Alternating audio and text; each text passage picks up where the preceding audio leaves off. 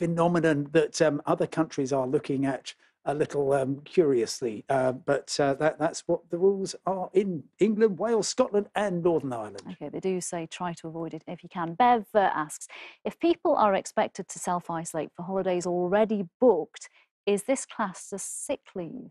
Oh, well, you might have a very generous employer, Bev, but I think it's extremely unlikely. There's so many people who this quarantine is causing so much anxiety for, because for an awful lot of people, it's simply impossible. You can't spend 2 weeks self-isolating after your trip, which is one reason why you had companies like Jet2 today saying we're cancelling the first 2 weeks of July. Because they realise that people simply won't want to go away, and they're hoping that the quarantine will be lifted in some form by the middle of July. So it's not classed as sick leave? It won't be, and I'm afraid bad luck. OK, Michael wants to know, if the Foreign Office lifts its travel ban, will the government refund people who can't quarantine? Certainly not. And this is a really good reminder from Michael that, of course, all of this talk of quarantine is sort of slightly academic, because there's still Foreign Office advice against non-essential travel anywhere abroad. Now, I'm expecting that to be lifted in the next week or so. But unfortunately, anybody who, because of pre-existing conditions, because of their age or whatever, cannot now travel, that's a matter for insurance rather than the government. OK, lots of people have contacted us to say they don't want to go on booked holidays this year. Jane is one of them. She says she has flights booked for Tenerife in August, but feels it won't be safe. She wants a refund. Can she get one? I suggest that she talks to the travel company, but I suspect if it's just an airline, they'll say, no, the flights are here. The fact you don't want to go isn't our problem. Some of them are offering flexibility. Others are simply saying, no, if you're not on board, we're keeping your money. It's really, really harsh. OK, a couple of quick questions from Alison and Amy. Alison wants to know about internal flights. Will they be up and running anytime soon? Amy wants to know, can she travel on the train from the southwest to Manchester to see her family? I guess these are sort of very similar questions. There's still plenty of domestic flights going on between England and Scotland and Northern Ireland and so on, but I can't catch them for fun, unfortunately. And the same would apply with trains. And indeed, those of us who don't have a car are feeling kind of really quite hard done by, because we're not allowed to use public transport. So I'm limited to as far as I can cycle on my bike and still get back on the same day. At least you're keeping fit, though. Simon, for now, thank you very much. And we will have more from Simon a little later. Next, a guide to which countries could be open to British visitors if the UK's travel ban is lifted soon. The Foreign Office imposed a ban on all but essential travel in April. There's no indication as to when that ban will be lifted. The new quarantine rules that start today mean anyone travelling abroad will need to stay home for 14 days when they arrive back. But some countries around the world are opening up for tourists, and if the ban is lifted, some would welcome British holidaymakers. Italy reopened last week with no need to quarantine. Greece originally banned UK tourists, but has now said they will be able to visit from as early as next Monday. But you may be screened for COVID on arrival and may have to quarantine. Iceland and Austria will also reopen in mid-June, but tourists need to test negative for COVID at the airport. For Portugal, it's likely to be the end of June, and the country is currently in talks with the UK for a so-called air bridge, meaning you wouldn't need to quarantine when you get back. Spain doesn't expect to welcome British visitors until infection rates have improved. France also doesn't want UK tourists until at least July, and says everyone would have to quarantine on arrival. British tourists are still banned from travelling to America, and for those looking forward to a trip to South Africa, international tourists won't be welcome until next year. With so much uncertainty, it's also an extremely worrying time for the travel industry. Hays Travel became the UK's largest travel retailer when it bought Thomas Cook branches last year, saving thousands of jobs. It's also been ranked second in a Martin Lewis money-saving experts survey of more than 50 holiday companies and airlines rated for their customer service during the pandemic. I asked Irene and John Hays how they'd helped their customers. I think two ways. The first one was that we've brought lots of our staff back. Now we've brought more than 3,000 people back. That's the first thing, just really to try and resolve issues for our customers. And the second thing is that we've introduced something called the Peace of Mind Guarantee, we know that there are two things our customers are concerned about. One is their safety, and the other is their financial security. So our peace of mind guarantee ensures that if for any reason they book a holiday with us and they want to change it or they want to cancel it completely, we will give them every penny of their money back up to 6 weeks in advance. So we think that gives lots of reassurance and lots of peace of mind. John, what's your advice to anyone watching tonight who's struggling to get refunds from other companies, including airlines? Is it just to be patient?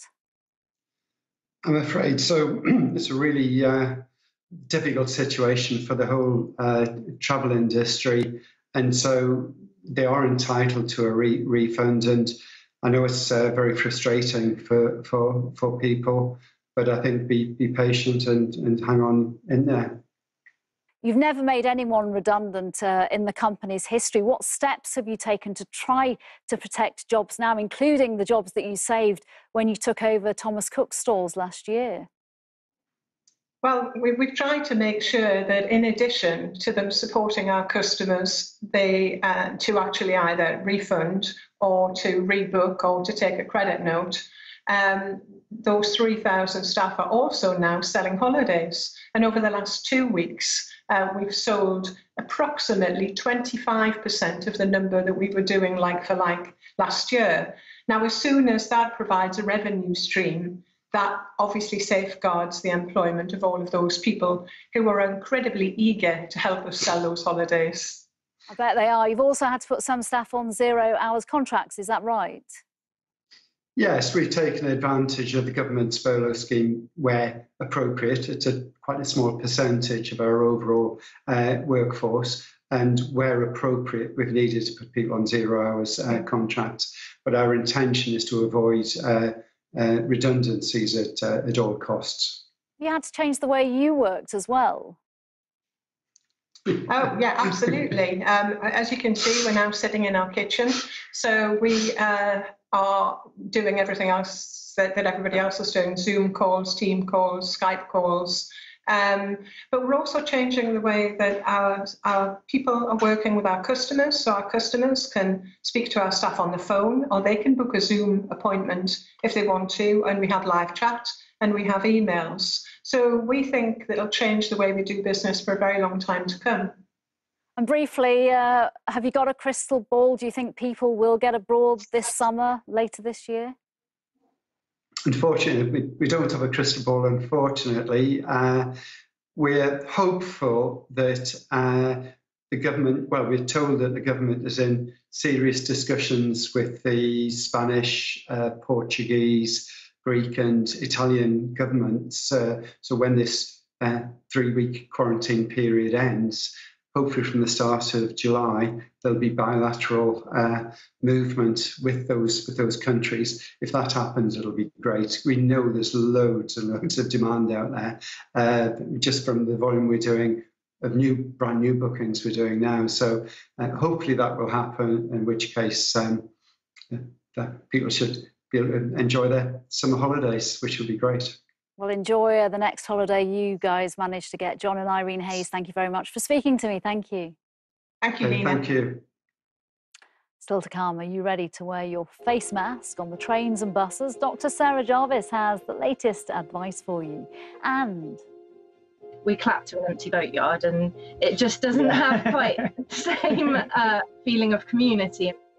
what's it like to lock down on a holiday island, the British couple on their very own Greek odyssey?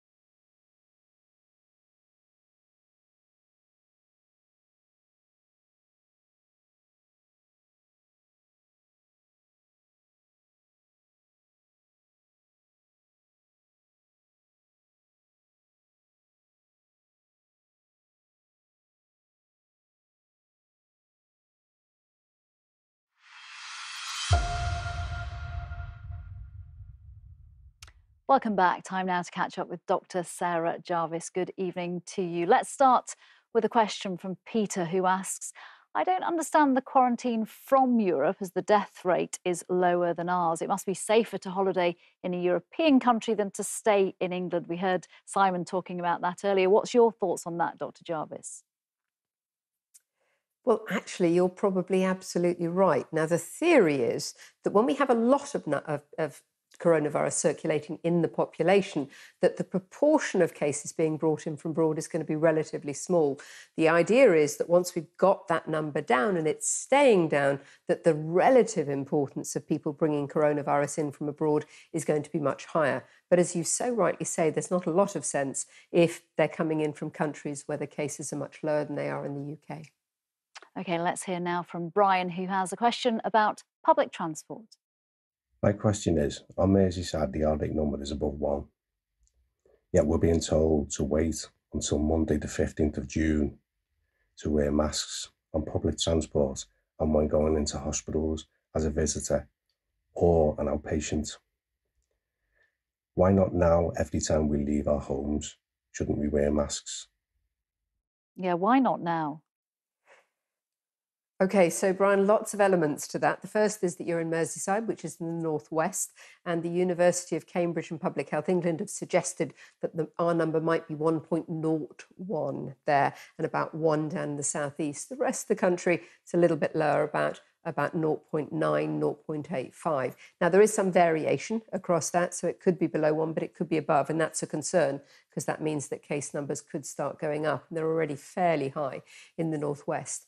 As you probably know, in fact, the government does recommend that you wear face covering, strongly recommends you wear face covering in areas where you can't socially distance and you're indoors, and that includes public transport and some shops. They've mandated it from the 15th of June. Their rationale is that at that stage, there's the potential for things to get much worse as more shops open up, and therefore there are far more people who are together. But you're absolutely right. My feeling is you don't need to wear them every time you need to leave the house. There is little or no benefit in wearing a face mask when you're outside or when you can socially distance, and particularly when you're outside and you can socially distance. However, since they don't protect you if you're wearing a face covering, but they protect other people around you, we really need everybody to be wearing them in order for them to make a difference. My preference would have been if they were going to bring in a requirement, they should have brought it in straight away. And my personal feeling is they should very strongly have let the hospitals know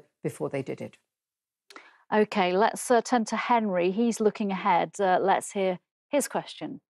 My wife and I love going on cruises, and when cruises return, we have a big concern not only on social distancing, but the air conditioners, as I believe that they only use 25% of fresh air and the rest is recycled.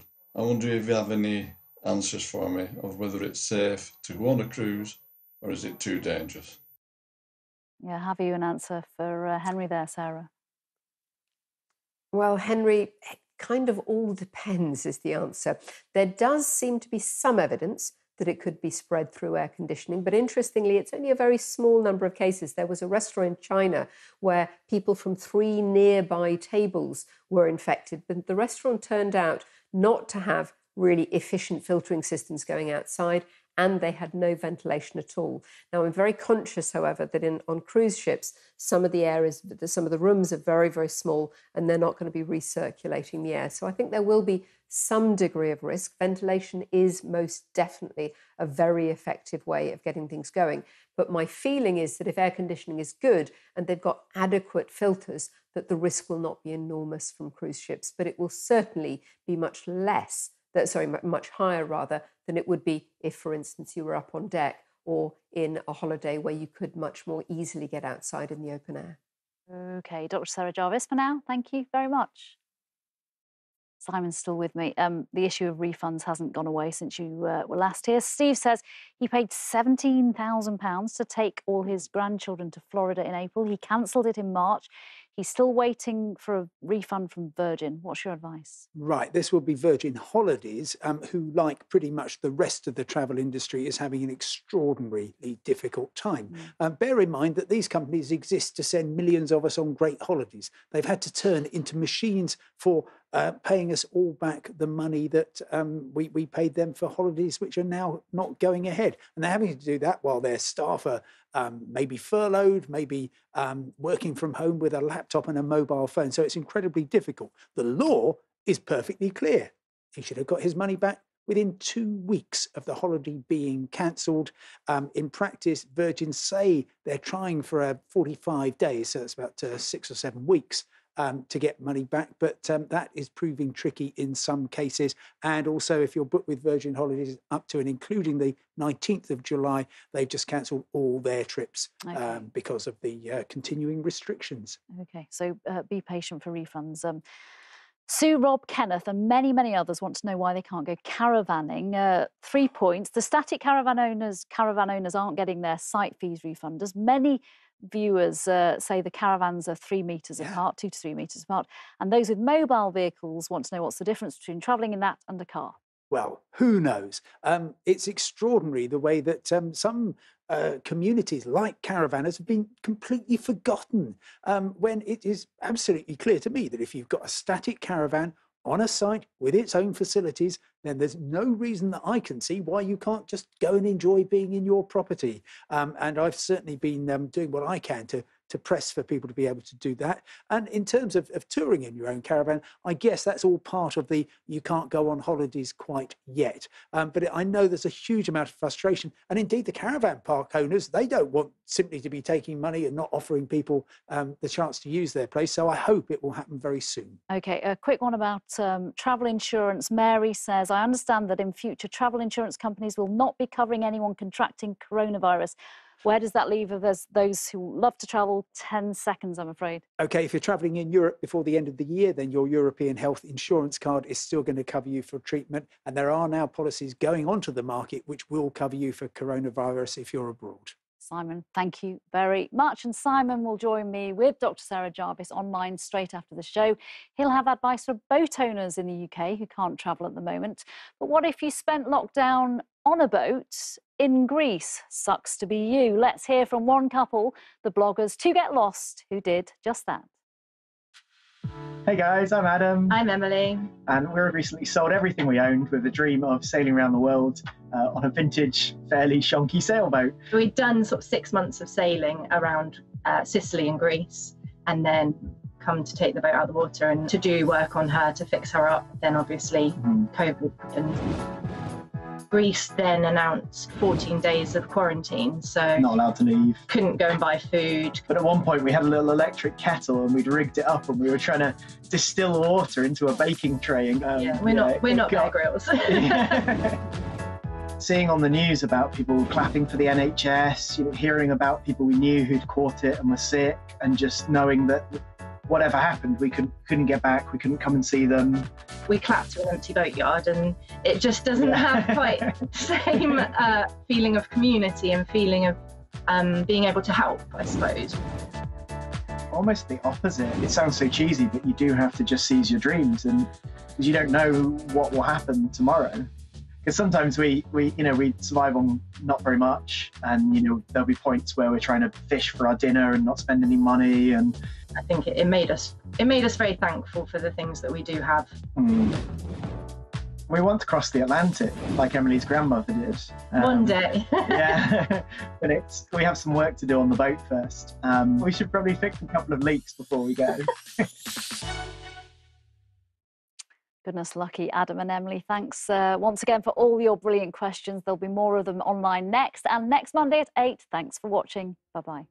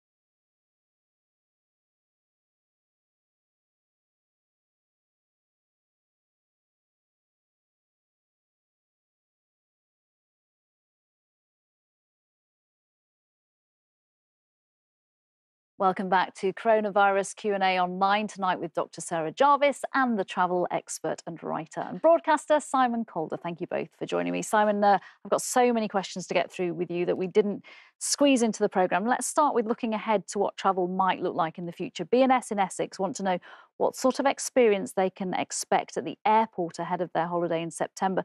They want to know, will shops, bars, eateries be open? What about social distancing on the transit train, at the gate and on the plane itself? Well, look, anybody who thinks that passenger aviation and social distancing are compatible is, I'm afraid, greatly mistaken. You are going to have to, after all, we got used to the idea of not going closer than 2 meters to strangers, you're going to be packed into a plane with 180 people you do not know. The economics of aviation don't allow for social distancing. And so therefore it's going to look and feel very different. You might well have a temperature check when you go into the airport. You'll certainly be asked to wear a mask, and going through security is going to look and feel a bit different. They are trying to do social distancing, but of course, ultimately, the airport experience is all about processing lots and lots of people very quickly in a very confined space. In terms of restaurants, there will be sort of basic facilities available, but I'm afraid once you get onto the plane, that's going to continue to be basic. They will be serving a very reduced range of food and drink, if you get anything at all. Goodness, you will need a holiday after all that, won't you? David has paid for a package holiday to Greece. He asks, if the route reopens but I can't travel because I am shielding, will I be entitled to a full refund? Well, you might find that your travel insurer says that you can. You might find that your travel company says, it's all right, Dave, you can postpone till next year. If neither of those apply, you're certainly not going to get a full refund. But what you can do is transfer the holiday to somebody else. It costs roughly £50 per person to get the names changed. And this only applies for proper package holidays. It won't work for flights. You'll end up paying far more than that. OK. Ryanair said today it won't cancel flights where people are booked and can't travel because of the quarantine rules that we discussed earlier. What is your advice for people in that situation? I'm just really, really sorry. There is absolutely nothing to stop Ryanair saying, you book this flight. The fact that you don't want to travel because you don't feel like 2 weeks in solitary confinement when you get back isn't our problem. They are simply applying the terms and conditions that applied when you booked the trip. It does seem really unfair. If there's a really good medical reason why you shouldn't be traveling, then you can try travel insurance. But I'm afraid it's travel companies, some of them are imposing their conditions, which they're perfectly legal to do, allowed to do, however harsh it seems. OK. Lauren says, I'm due to fly to Mallorca on the 19th of August this year. Oh. She says her travel companies, TUI, haven't yet cancelled her holiday. She says the death rate in Mallorca is 208. And the total infection rate is just over 2,000, which is low in comparison to the UK. Will I still be able to go? I'd say I'm 98% confident. TUI, by the way, will, if you've got a holiday booked, allow you to change it if it's booked any time up to the end of August.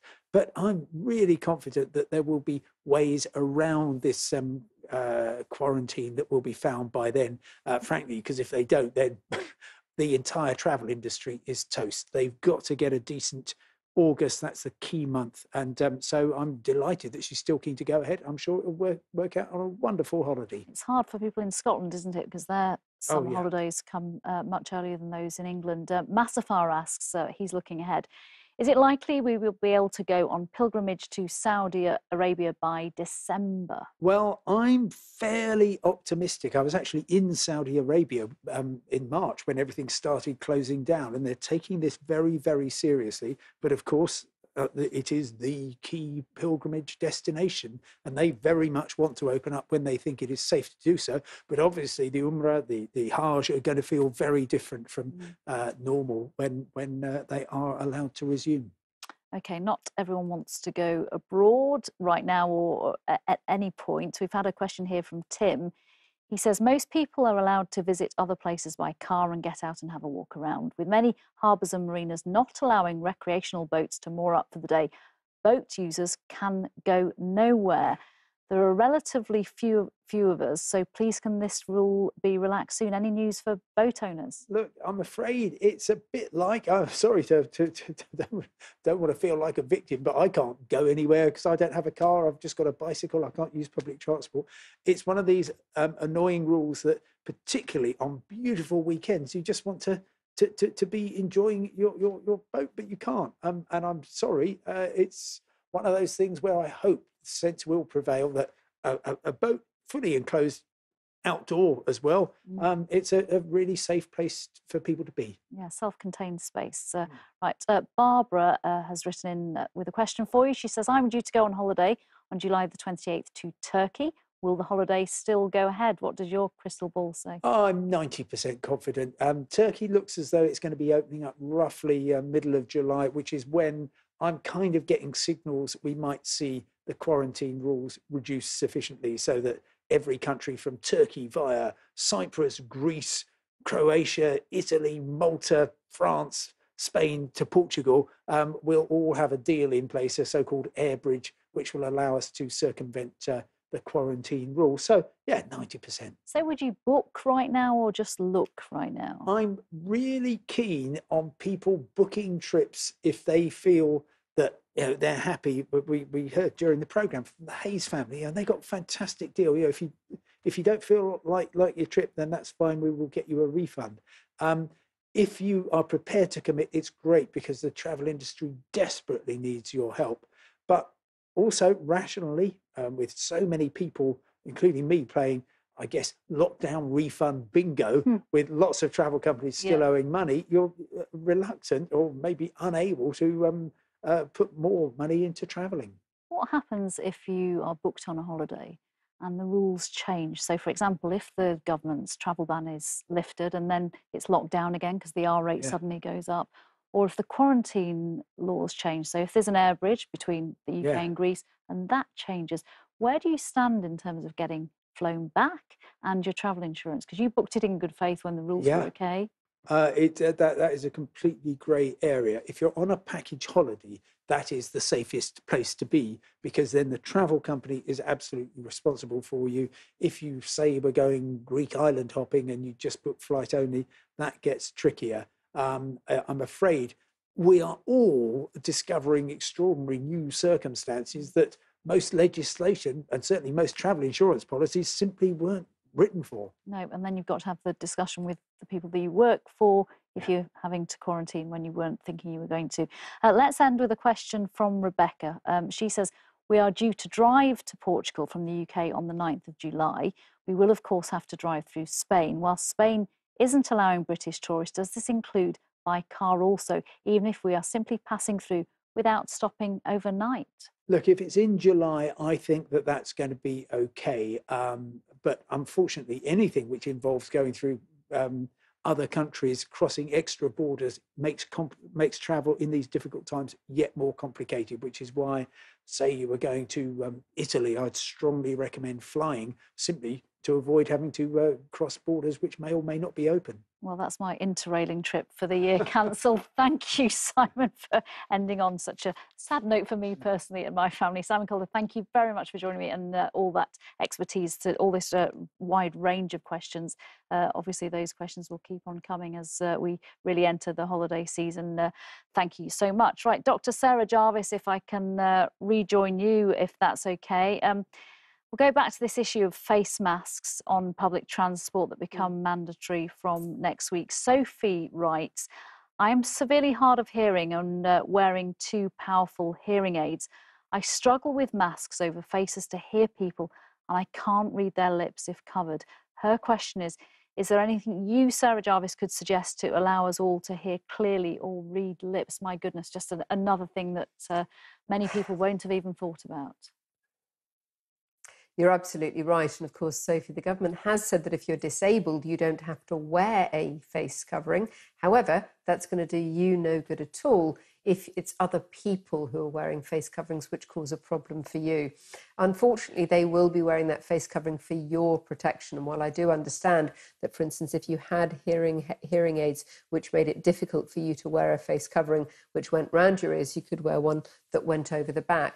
Unfortunately, I think it's highly unlikely the regulations are going to change, because it would have to be everybody that you came into contact with who would be having to take their face covering down.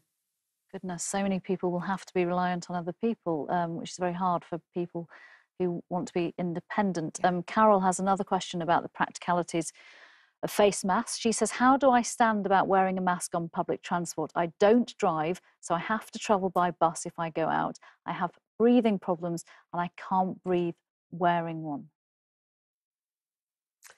Well, there isn't complete clarity on that, Carol. What I've already said is that we have got regulations which say that if you're disabled, you don't need to wear one. I would assume that people will use their discretion, that staff will use their discretion if somebody isn't wearing one and they explain that it is because they have breathing problems. Now, what it might be worth your while doing, just to be on the safe side perhaps, is to carry a letter or to carry a prescription or your inhalers, which would at least make it clear. Clearly, we don't want to be putting doctors to extra trouble at the moment, but if you carry your inhaler with you, you might be able to show any member of the team that you did have a breathing condition.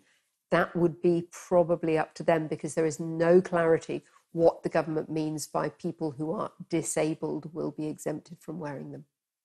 Okay, Margaret says this is mandatory, so where do we pick up our free face masks from? I am on universal credit. Well, Margaret, you're not required to wear a face mask and you're not required to buy one. It is very simple to make a face covering. You would need two pieces, two layers of material, which are non-porous. So in other words, you can't see through them when you hold them up to the light. An old T-shirt or anything like that would do. And there is a very good indicator on gov.uk, a very good guide to making your own face coverings. I'm afraid they are not going to be available through the NHS or anything else. And specifically, they don't want you to be wearing surgical masks, which should be being kept for members of the health and social care professions. Sarah, do you think we'll move to 3-layer face masks, as we saw the WHO advice change over the weekend, that they're now recommending for some people the 3 layers rather than 2? It's possible. We're not recommending that in the United Kingdom at the moment. There is not that much difference. In fact, quite frankly, in terms of how effective they are, it is far, far more important that people wear them properly, that they put them on properly and take them off properly, and that they don't take them off when they want to light a cigarette or take them down in order to speak or do all those other things that we see people doing. And very importantly, it is absolutely not a substitute for social distancing where you can. It is not as effective as that in a community setting, not as effective as social distancing, and not as effective as regular hand washing. I think of you every time I take a mask off, and you doing that and you telling us on a programme a long time ago about take it off carefully.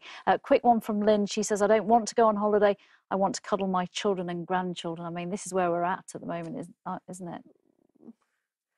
I know it is so difficult, but the simple fact of the matter is, if you've got grandchildren, the chances are that unfortunately you are vulnerable. And a piece that came out from Public Health England, which looked at all the cases in the United Kingdom just in the last couple of days, has shown very, very clearly that, for instance, at the two ends of the spectrum, under 40s are 70 times less likely to die from coronavirus on average than over 80s, and we're talking about 50 times more likely if you're in your 70s. So unfortunately, when they recommend that you shouldn't be cuddling, it is for your own protection.